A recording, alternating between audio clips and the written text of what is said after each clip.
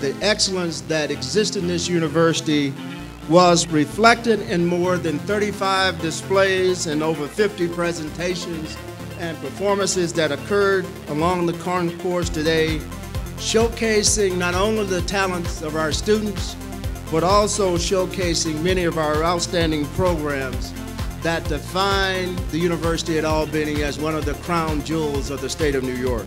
And it is a time to celebrate this university. It's time to celebrate what you do for Albany, the city, and our state. You are producing world-class leaders. I can't say enough fantastic things about what's happening right here. All you need to do is to look around at what happened today, and you get a sense, just a sense of the impact of this institution. It's a great school and you're getting a great education.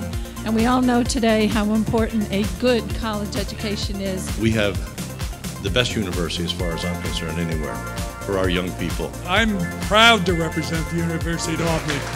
And we're going to make it bigger and better. And President Jones, your 19th president, will be the leader of that renaissance. We're going to make this university known throughout the world. Throughout today, we've had multiple teams of advocates who have visited the members of the legislature to advocate on the behalf of the university. Truly, we are the economic engine of the capital region, if not all of New York State. For a quality education, come to the University of Albany. The University of Albany really is what you make of it. It's all about you. It's all about the energy you bring, your passion, your dreams, your desires, and how much you engage, because it's there.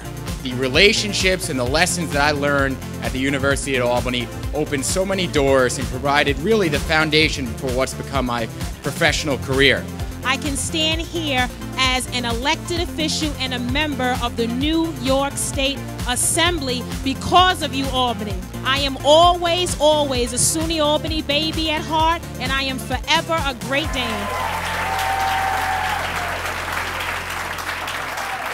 So Great Dane.